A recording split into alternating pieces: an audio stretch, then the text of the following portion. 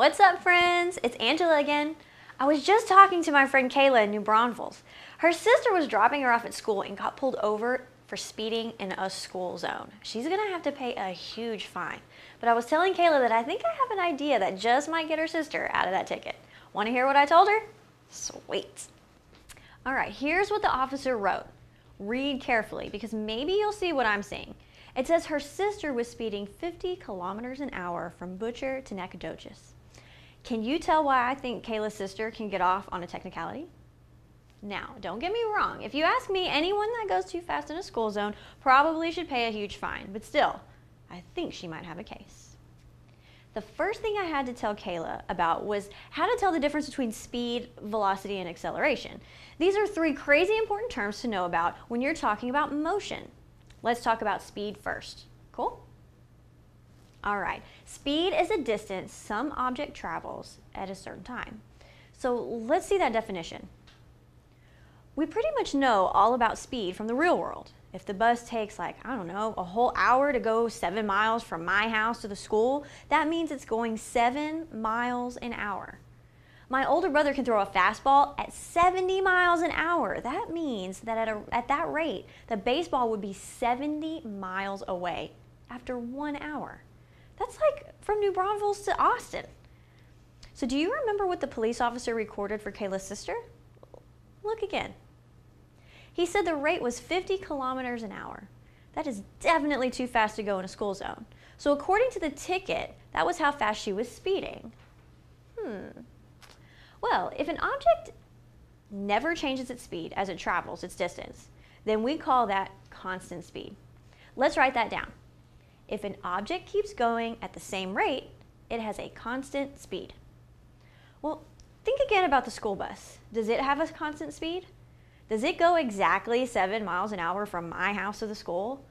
No way. It takes so long because we're always stopping and going. The bus is speeding up and slowing down the whole way. So even though the bus doesn't have a constant speed, we can still calculate its average speed. That's an average rate an object has as it covers a distance.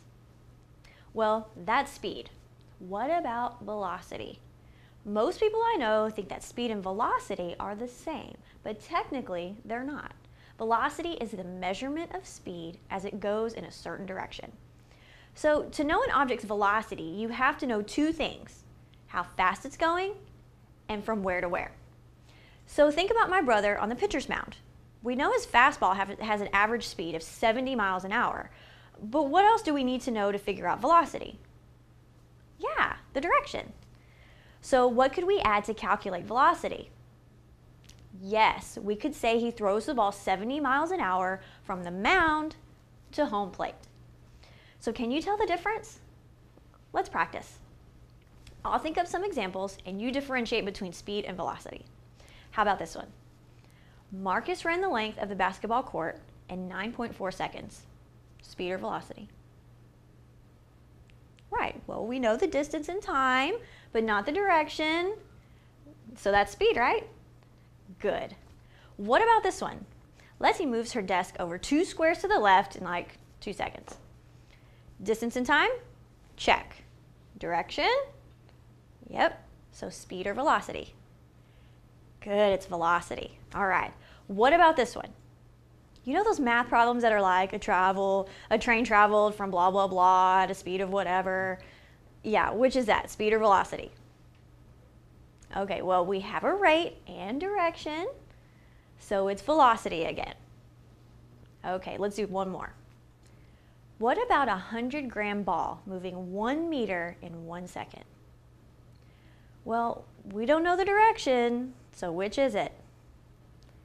Yes, it's speed. Good job. Pretty simple, right?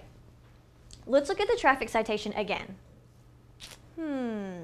Is that speed or velocity?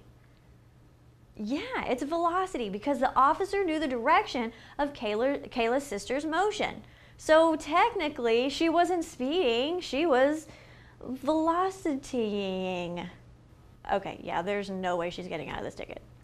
All right, so now can we practice calculating average speed? Good. Like if my school bus was traveling, 7 miles in an hour, it's going 7 miles an hour. I just take the distance traveled and divide by the time it took. So here's the formula. Could you calculate the average speed of the bus in metric? The bus traveled 11.3 kilometers in 60 minutes. What was its average speed? Well, all we do is take 11.3 and divide by 60. So the answer is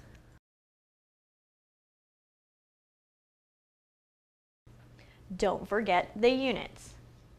Now you try this one. If a basketball court is 28.65 meters and Marcus ran it in 9.4 seconds, what was his average speed? Yeah, divide the distance by the time and you get the speed. And the answer is, drum roll please, yes, 3 meters per second. But here's the deal. We know that the bus isn't traveling at a constant speed. It's always speeding up and slowing down. Same with Marcus. He's going to get faster and faster at the beginning and probably slow down at some point.